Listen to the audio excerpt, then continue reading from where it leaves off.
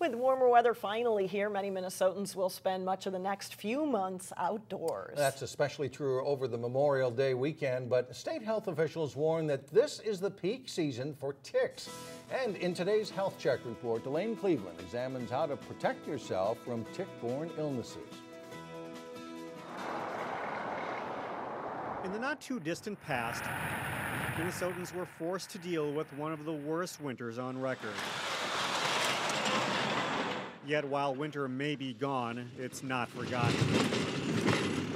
Turns out the deep snow created the perfect environment for ticks. Ticks live on the forest floor, so all that snow came in on top of them, kept them nice and insulated, and they're all out right now looking for something to feed on. That includes humans. We have the big holiday weekend coming up, and if we have nice weather, it brings the ticks out and it also brings the people out. Department of Health officials say the highest risk for tick exposure is from mid-May to mid-July, which is why they're urging people to be cautious. Ticks are important to worry about because unfortunately they're very abundant in Minnesota, and one of the species in particular, the black-legged tick, what used to be called the deer tick, can transmit several different diseases to people. Last year, Minnesota saw a record number of more than 1,400 Lyme disease cases. That's up from 912 in 2012. Well, you can't avoid them if you're going to be outside. Dr. Jim Welters of Northwest Family Physicians in Crystal says avoiding ticks is especially difficult if you plan to travel to northern Minnesota.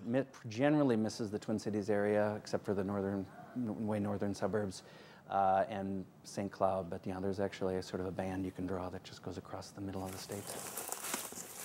Experts from the health department say people need to be careful in wooded and brushy areas, which is where ticks live. One key way to reduce the risk of tick-borne disease is by applying DEET-based insect repellents to clothing or skin. These are diseases that are out there, and for people that spend time in woods and brush where the ticks live, it's good to be aware of them. For a Health Check, Elaine Cleveland, 12 News.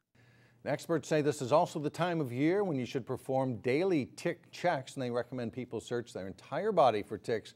If you find one, remove it immediately.